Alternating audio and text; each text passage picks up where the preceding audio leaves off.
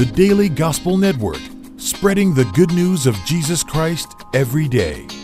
Join our featured ministry for happiness, healing, and purpose. God has plans for your life to prosper you and to give you hope and a future. Join us as we proclaim God's love and help you step into your season. Coming up on the Daily Gospel Network. Welcome, church family. I'm Renee Johnson with the Daily Gospel Network, where we bring you the Lord's Word every day from some of the country's most inspiring churches and pastors. And today is no different. Let's check out one of the newest members of the Daily Gospel Network. Well, welcome everyone to the One Touch Ministry broadcast. I am Pastor Shannon, and this is your favorite First Lady in all the world, Prophetess Naditra Young.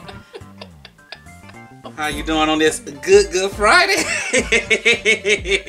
I was good until you said all of that. But praise God, happy Good Friday to each and every one of you. Thank you so much. Thank you for allowing us to come into your homes today. Yes, absolutely. And so on today, you guys, everyone is celebrating Good Friday. So rather you're watching us after your Good Friday service, your virtual Good Friday service, or tonight, we're going to be having a Good Friday service at First Baptist Church. We actually have two. We have two, yes. We have one in the afternoon, yes, and we have one in the evening. So I'm pretty excited. Yes. So, man, I'm telling you, and I'm just so grateful to God. And then for April, this month, let us know what's happening. That's happening this month. I got a little excited because our friend and our brother in Christ, Bishop Rice, is going to be coming. He's coming from South Carolina, and he's bringing his entire church family. He's bringing his family. So we're truly, truly excited. So make sure you guys tune in. Absolutely. And that's on April the 24th at 5 o'clock p.m. I'm getting tonight's service time messed up with. I say. But at 5 o'clock p.m., make sure you register on Zoom. Go to our website. It's on the screen right now. onetouchministries.net/praise power. So we're coming right back right after this with an awesome word from my wife. Amen. We want to share with you, and your family, the love of Jesus Christ. So tune in, and we will grow together to increase our faith with God with One Touch Ministries. We're touching hearts and changing lives with One Touch Ministries. We're here for you right now.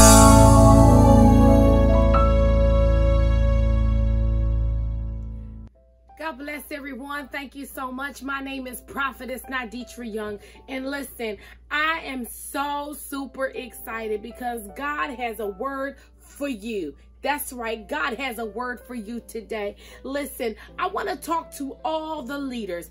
I'm not just talking about kingdom leaders. I'm talking about everyone that wants to lead. If you want to lead, listen, gather around, because I'm going to tell you something. God wants me to share something with you today. And I do believe it's going to bless your life. Tell somebody it's going to bless my life. It's gonna bless my life. Woo! Listen, I'm excited, all right? Listen, before we get started, I want us to go to the throne of grace because I want God to open our ears so that we can hear from him, and open our hearts so that we can receive exactly what he has in store for us. So Father, we thank you right now. God, we give you praise and we give you glory. God, we thank you for coming into our lives, God. We ask you to open our ears so that we can hear you, God, and open our hearts so that we can receive everything that you have in store for us. And God, we just thank you for making ways out of no way for us. God, we know that you're going to bless us. We know that you're going to make our opportunities come our way. It's going to be opportunities facing us, opportunities at our feet, God. We just thank you because today, God, we're going to get clarity on how to lead. In Jesus' name, amen. Woo, I am so excited because this is one of the things that I love talking to people about leading. I love talking to leaders about how to be better leaders. I enjoy actually expressing the great strategies of leading, because leading is not easy. Leading is actually hard. It sounds fantastic. Oh my God, I became a leader by my God from Zion. When I tell you the weight, the mandate that is going to be on top of your life, I want you to be ready for that, okay? Listen, the topic that God has given me to give to you today, it says, yes, you're leading, but are you producing any kind of fruit? That's right. It's okay to lead, and it's great that you want to be a leader. But are you producing any type of fruit in the process of you leading? It's no need for you to be a leader. It's no need for you to be the big boss and the big CEO if you're not producing any kind of fruit. And if I were used for a subtopic, I don't want nobody to tap me on my shoulder and say this to me. Excuse me, ma'am. Excuse me, sir. I do believe your fruit may be bad.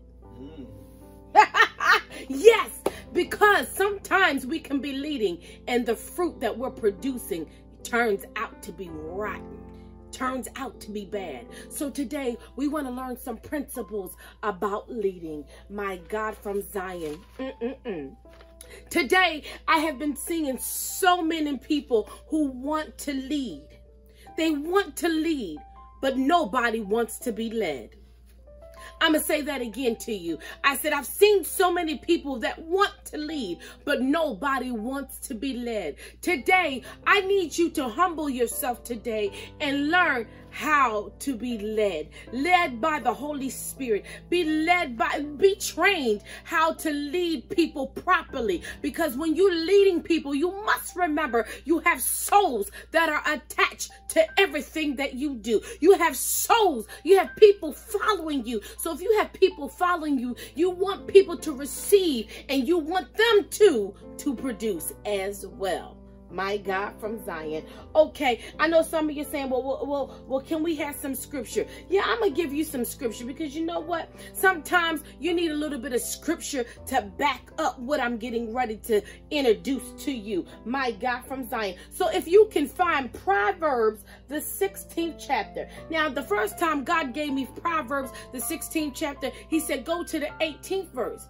And then he said, you know what? Read up before you go to the 18th verse. I want you to read up and then come down. I said, okay, God. And I began to read and I began to find that there was more to this story. My God from Zion. So I want you to go to Proverbs, the 16th chapter.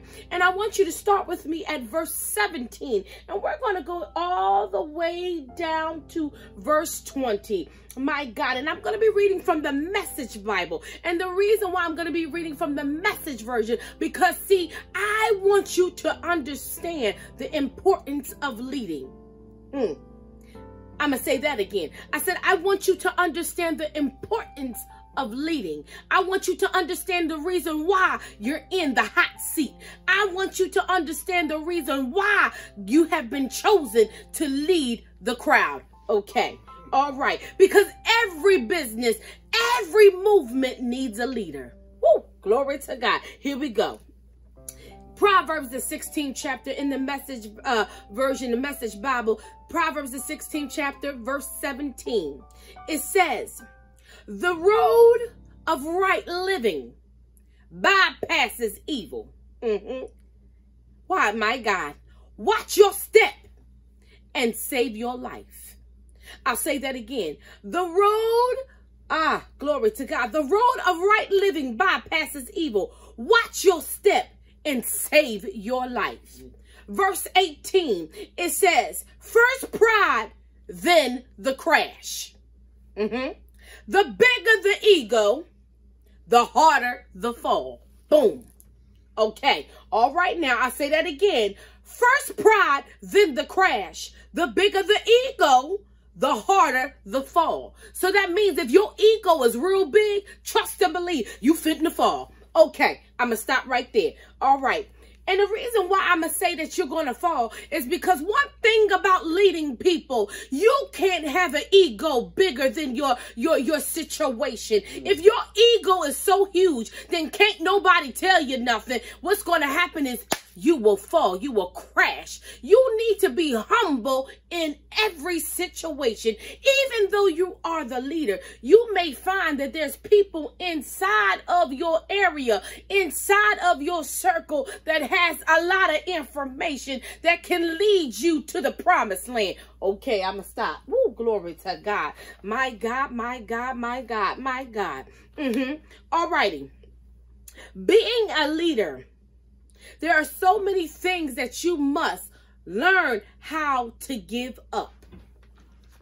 And you say, why would I say that? Because when you're leading people, you can't do what you want to do when you want to do it. It can't be always your way or the highway. It can't be how you feel and that's it. No, you have to learn how to be obedient and learn how to listen to everybody. Because let me tell you something, there's always good information in listening. One thing about being a leader, you must learn how to be a good listener. Be a good listener so you can hear. Because I'm going to tell you something. When you listen to people talk, you're going to hear what they don't say. You're going to hear what they do say. And you're going to hear secret codes in the conversation. All right. All righty. Here we go. I'm going to give you a point. Point one.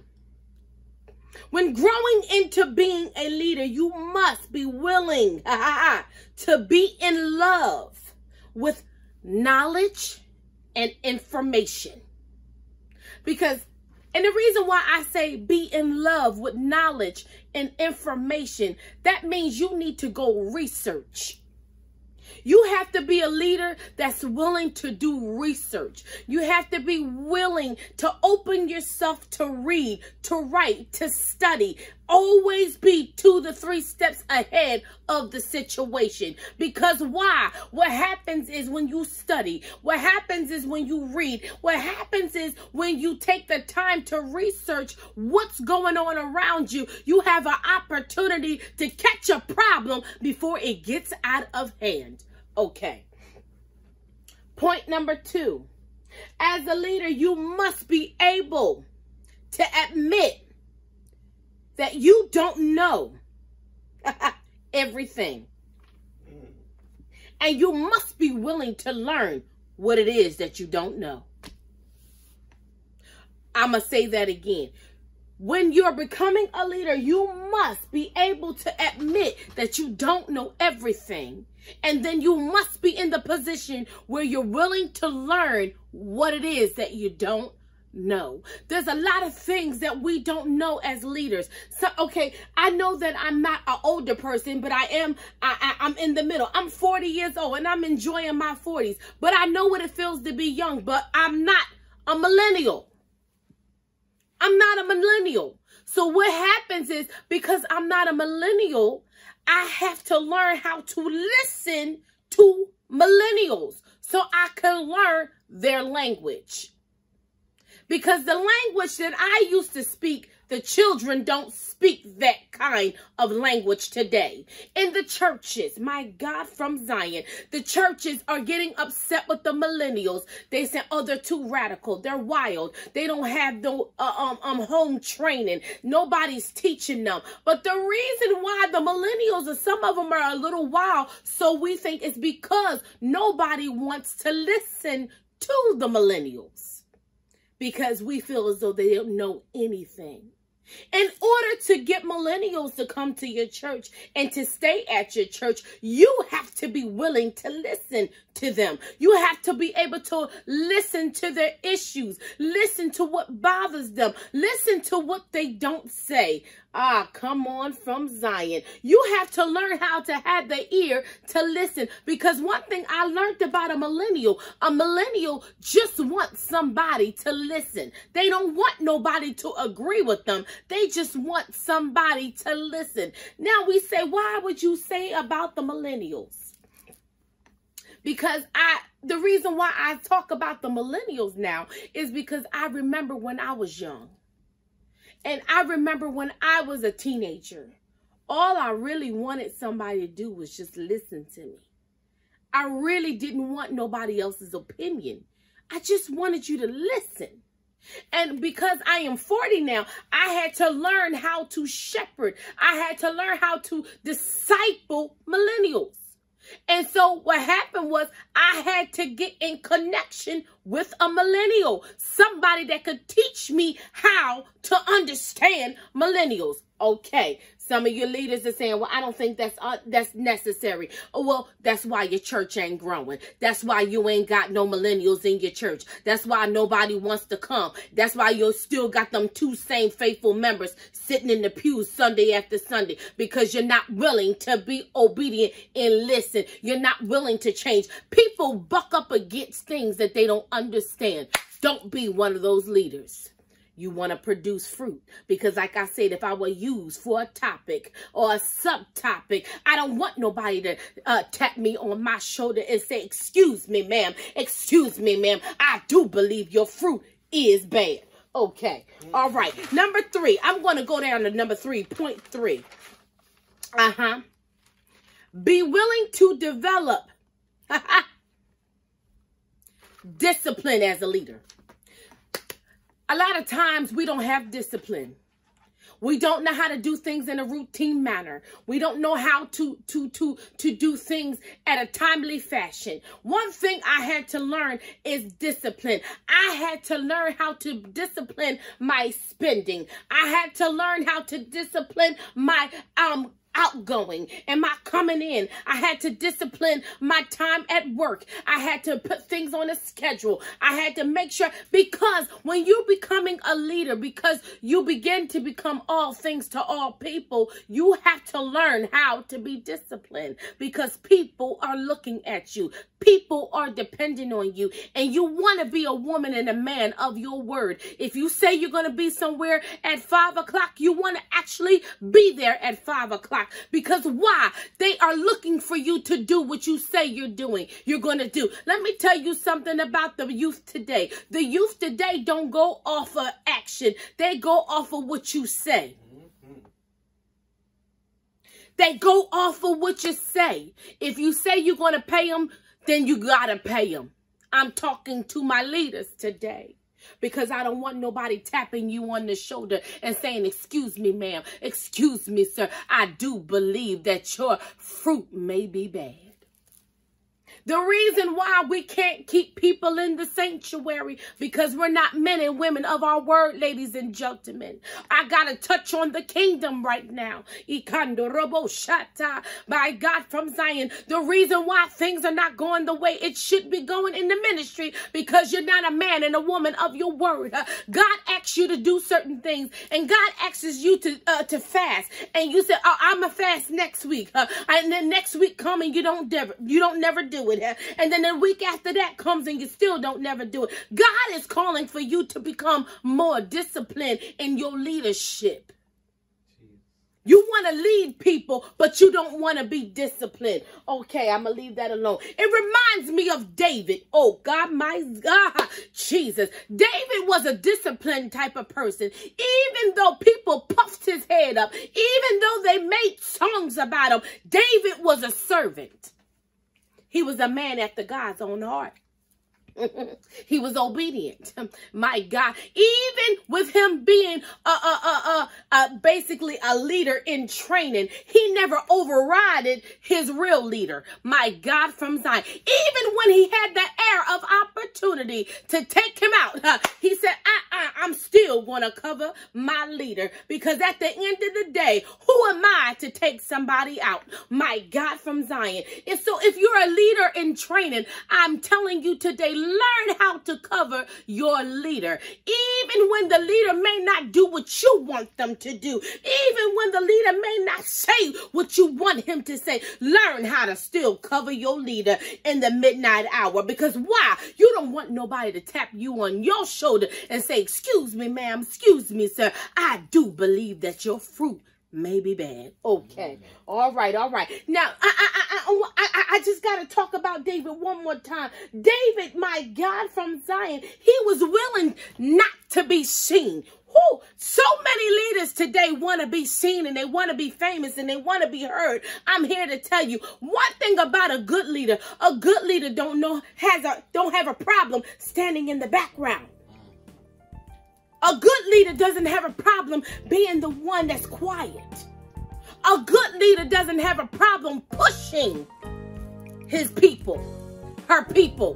One thing about a good leader, they don't worry about being seen. They don't worry about being famous. Because why? The word of God was talking about the ego. The ego, the bigger the ego, the harder the fall. You don't want to be one of those leaders that has a huge ego and fall down to the ground. You don't want to be like Humpty Dumpty that sat on the wall. Humpty Dumpty had a great fall, and all the king's horses and all the king's men could not put Humpty Dumpty back together again. Woo, glory to God. You don't want to be a Humpty Dumpty sitting on the wall. Okay, my God, from Zion. 19, verse 19, Proverbs, the 16th chapter, verse 19, it says, it's better to live humbly among the poor than to live, oh my God, to live it up among the rich and the famous. Sometimes it's good to keep your mouth closed, that even though you have the riches, but it's good to seal them lips, because when you seal your lips, my God, from Zion, honey, you just put yourself in a humble position. And some people come to you and say, well, I didn't even know you had it like that. Well, because there's no need to brag about it. Because but for the grace of God, there go I. Because it could be you, it could be me. But God is so good and merciful and kind to us. Okay, I'm going to leave that alone. My God, from Zion. Ooh, glory to God. It's getting hot up in here. Hot up in here. My God. If you want God to use you, stop worrying about being seen. If you want God to use you today, stop worrying about being seen. Because I'm telling you, worrying about being seen and worrying about being heard and worrying about who has the latest flyer on Facebook or Instagram, I'm going to tell you something. And being all mysterious is unnecessary. People see you. People hear you. They already know what you're doing. Be grateful. Just be grateful. I was sitting here earlier with my husband. We were doing praise and worship before we started taping. And I began to tell God how grateful I was. Because I remember a time when I didn't have. I remember the time when I couldn't supply the need for my family. I remember the time when I couldn't put food on my table. I remember the time when I was sleeping in my car because I was afraid the repossession man was going to come and take my car. Oh, glory to God. Here, I remember the time that I stood at the window, just watching the window all night long, watching my car because I was afraid that the repossession man was going to come by. He was going to repo my car, my God, from Zion. But I praise God today. I give God all the glory and I give God all the honor. Because why? Because God made a way for me out of no way. He picked me up. He dusted me off. He turned me around, placed my feet on the solid ground. And I am so grateful today because of his kindness. So I'm going to leave you with this. My God, it pays. Verse 20. It pays to take life seriously.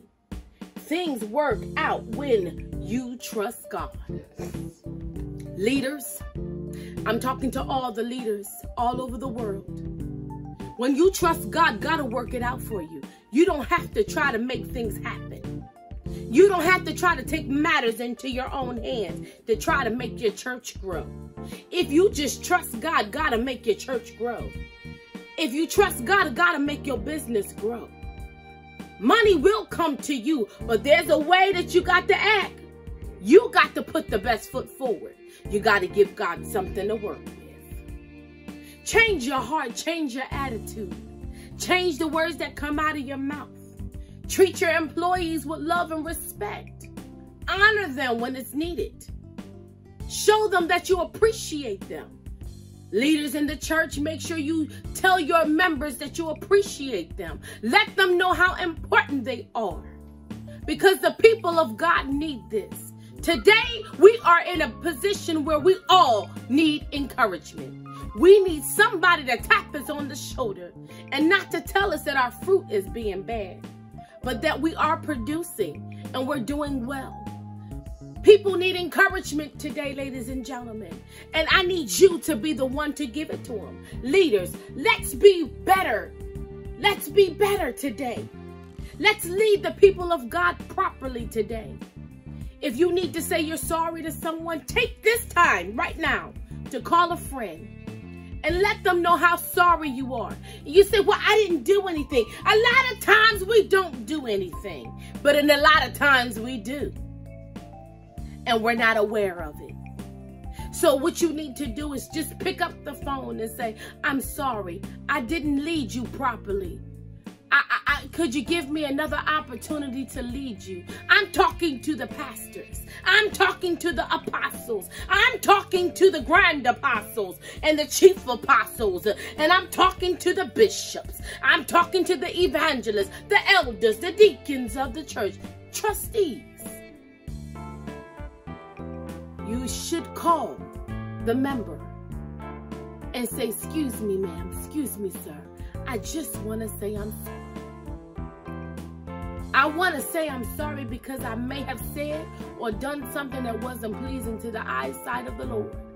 And I don't want to lose my life and be held accountable for not picking up the phone when I could have to say that I'm sorry. Don't worry about who did what, who said what. Just make sure you clean your slate. Because once again, first pride, then the crash. The bigger the ego, the harder the fall. God loves you today, and He loves your neighbor. Make sure you call someone today. Reach out to them and tell them how much you love them. Tell them how much you're praying for them. Pray for them right there on the phone. Let them know that somebody cares. Because as leaders, there's times we have to apologize. There's times that we have to take out time with people. And we have to let them know they're producing and they're going to produce good fruit. So, Father, we just thank you right now for each and every person.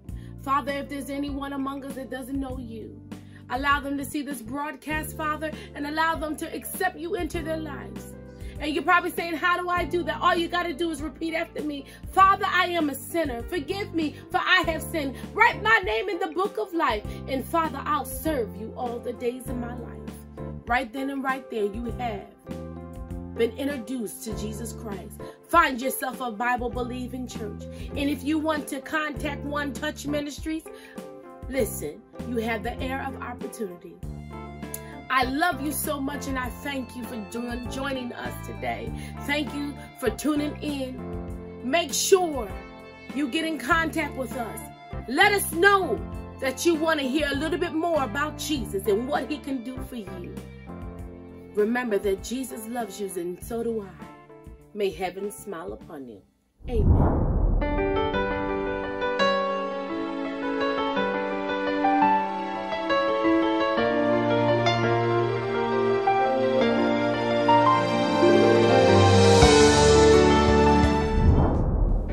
For more information on today's Spotlight Church, visit them on the internet and follow them on social media. I'm Renee Johnson with the Daily Gospel Network. And until next time, remember, we can do all things through Christ who strengthens us.